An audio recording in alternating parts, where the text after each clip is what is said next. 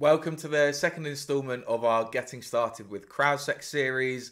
In this second video, I'll be showing you how you can use the CrowdSec Console to review and visualize all of the attack attempts that have been identified and blocked by CrowdSec across all of your online applications and services.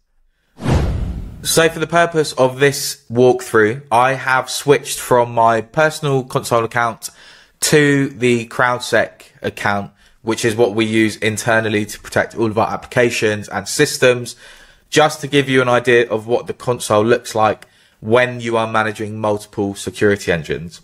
But one thing to note here, I have turned on anonymous mode, which you can find at the bottom of the console page, just to protect any sensitive information. So some of the names you see in here may look a bit strange, and that's because they have been randomly generated because I'm in on anonymous mode. So when we're in the console UI, if we click into the alerts tab, we will get a complete overview of what IP addresses are attacking our online services and through which attack vector. So the default view that you see here will actually show you all of the alerts that have been generated across all of your security engine deployments. So this is the view that I'll be walking you through in this video, but you can actually filter by a number of different options, such as the source IP, the autonomous system, the country, the scenario, or in other words, the attack type, by security engine, by any tags that you have set up, and by alert context.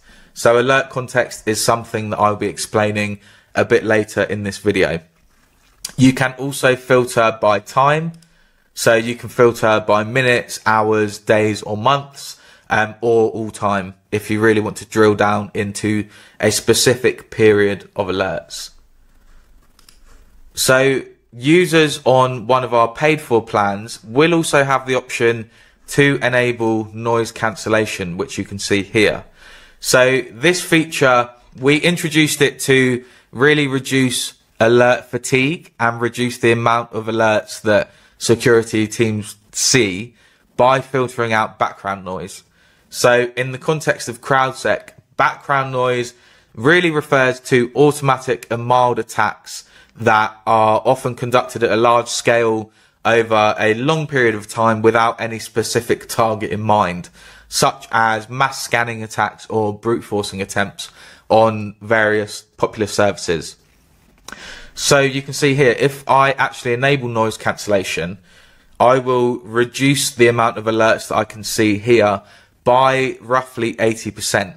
So again, the idea of this feature is to really minimize alert fatigue for security teams and allowing you to really drill down and focus on the more severe attacks and the attacks that have been targeted and are more relevant to your infrastructure. So to walk you through some of these visualization charts, this first chart here will display the source IP data. So this will reveal the most active IP addresses that have been targeting your online services. And again, because I'm in anonymous mode, these IP addresses have been blanked out. But if you hover over some of the IPs, you will be able to see what country they're actually hosted from.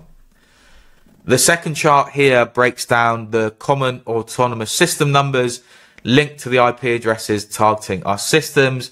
And again, because I'm in anonymous mode, the hosting provider names have been blanked out and they're randomly generated, as you can see.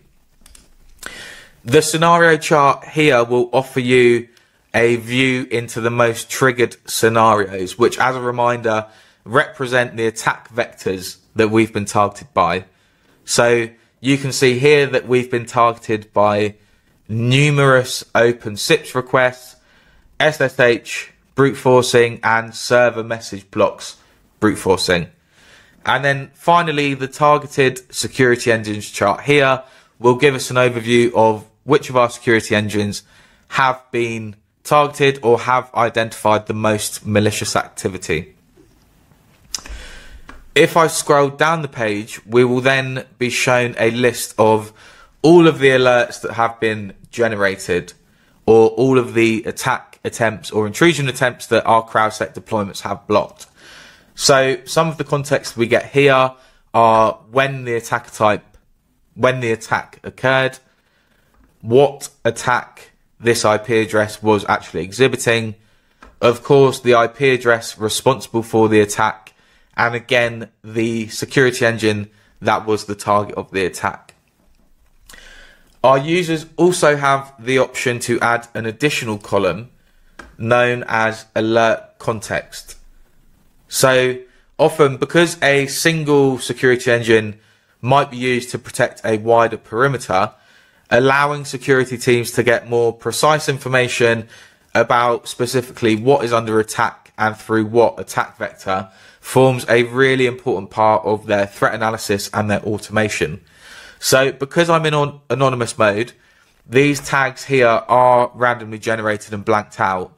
But if I take this server message block brute forcing attempt as an example, and I expanded these columns, what we would see here is exactly what type of data source was targeted, which, as I say, provides security teams a lot more context around what was at risk and whether any further action should be taken. If we look at this SSH brute forcing attack, these tags would actually show us what users were targeted. So if you do want to enable the alert context feature, it does require a bit of additional configuration, but I have linked a few resources that show you exactly how you can do that in the video description box just below the video. If I wanted to take a closer look at some of the IP addresses that have been blocked and identified as trying to attack my systems, let's take this brute force attempt, this server message block brute force attempt as an example. I could actually click into the IP address, and this will take me to the CrowdSec Threat Intelligence tab. So I'm not going to focus too much on this tab in this video. This video is mainly to walk you through the alerts tab and the kind of filtering you can do. But here I will get a full report on this IP address. So to give you a brief walkthrough, you can see the country that it's been hosted in, exactly where this IP address is located, the range of the IP and the autonomous system number. We can also see the type of attack that this IP address is known for. So as a reminder, all of this intelligence is based on the entire CrowdSec network. So we gather all of the intelligence that our users have seen across our entire user base, and this forms our threat intelligence and the report that we can see here. So, as I say, I won't walk through every element of the report. That will be coming up in a subsequent video, but just to give you a high-level overview, we can see here that this IP address does in fact belong to our community block list. In other words, a lot of users within our network across the globe have reported this IP address, so we can have a very high confidence that this is a malicious IP and that yes, it should be blocked from our system. It will also show us a time period of when this IP address has shown aggressiveness, whether that was in the last 24 hours, the last week, month, or all time. And finally, we can see which countries have been targeted most commonly by this IP address. So I'm going to wrap this video up here.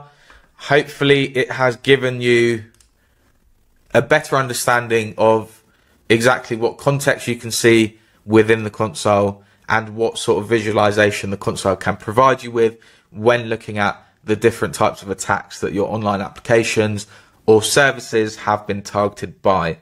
So I'm going to wrap this video up here. Again, if there's anything that I've just explained that you would like some more context on or some more clarity, feel free to leave a comment.